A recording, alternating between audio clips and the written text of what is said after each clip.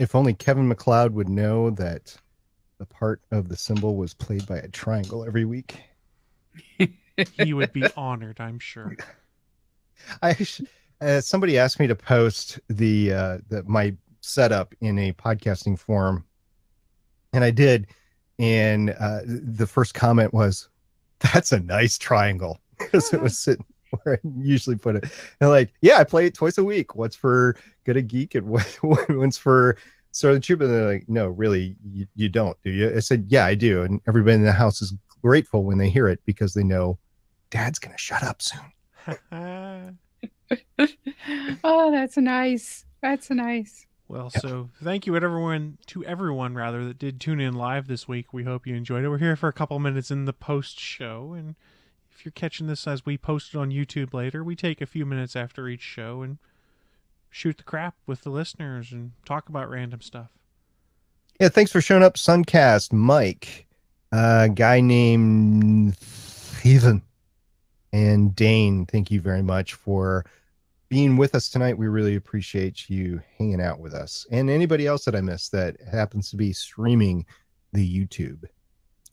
I saw Stephen in the chat talk about how no one wants to talk about last week's episode. I listened to another general geeky TV podcast, and they were like, how come the showrunners just didn't let the person stop? And I don't think they realized that the man himself actually wrote it, because they just kind of talk about, they don't break down the episode like we do with director and writer and stuff.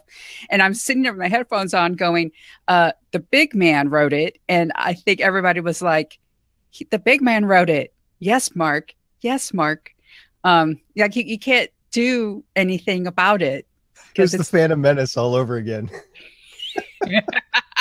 I mean, I like the Phantom Menace, but I realize a lot of people don't. And I realize a lot of people are like, if somebody would have just told George no, it would have been fine.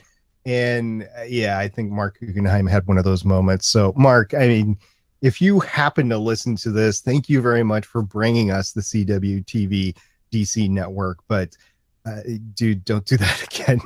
Just don't. It's not going to go well for your fan base, as obviously is shown with the ratings. And we also talked about it on Better Podcasting, not just with this particular situation, but other situations of bringing political things into podcasts, because we both, Stephen and I, have listened to other podcasts that have done. It's so easy to do right now because there's major hot button issues going on out there. And we're like, that ruined that podcast. I turned that podcast off. That podcast over there didn't know what they were talking about. So you really got to be careful with this sort of stuff from our perspective, from the podcasters. I can imagine what it's like to actually be a content creator and having to make those decisions. But Mark, oof.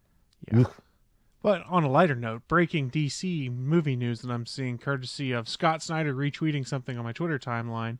Ben Affleck has tweeted, "Welcome to the Batcave, Matt Reeves." So they signed a deal with Matt Reeves to direct the Batman movie, it would appear. That's nice. In better news, there's talk of Nightwing being made into a live movie. I want to be, look, those of us who appreciate the male form do not have a lot of characters to like oogle and Google over. I'm sorry, but the major casting part of this is like, please turn around and show us that ass, because that is, look, we don't get much. Okay.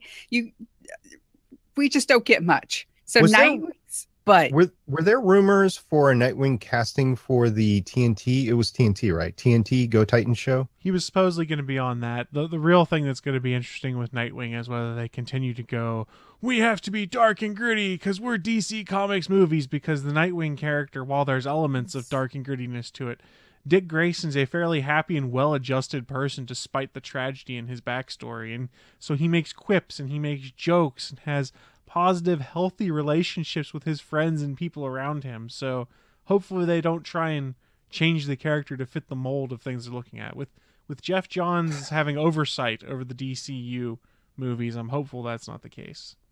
I had to cut off the Nightwing comic, the Rebirth comic, because the first arc that they went through, I finished it, but then I was like, I can't go any further with it. It wasn't that character. It was a different character. Yeah, and you've got to say it right. It's Rebirth. I'm sorry, Neil. Rebirth. All right. Well, I think that's it for this week. Thank you, everybody, for showing up. We'll be back here next week, 9 p.m. Eastern, 6 p.m. Pacific, and we look forward to seeing you at geeks.live in the chat room. We will see you guys then. Bye, guys. Bye. Toodles.